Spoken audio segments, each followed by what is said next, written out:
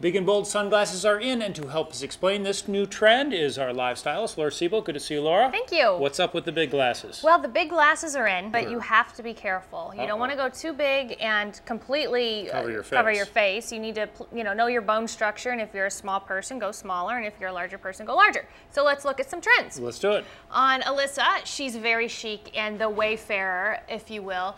It's a big, bold look. It covers her eyes, so you don't necessarily know what she's thinking, but she's very chic and very cool, and this is from Urban Outfitters. What we did with our next model, Adriana is Jackie O, if you will. We popped up the collar, put in a big black sunglass. She's got that Angelina Jolie thing going on.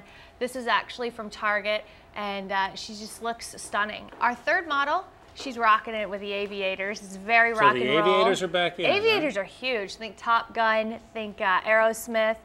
The aviator, and actually any sunglass, you want to make sure you look in the mirror, works with your bone structure, doesn't overwhelm your face, and really is in proportion to what you have going on. And with her, it looks great. Yeah. Now you have a pair of sunglasses. Yes, I have the Shield. Drum roll.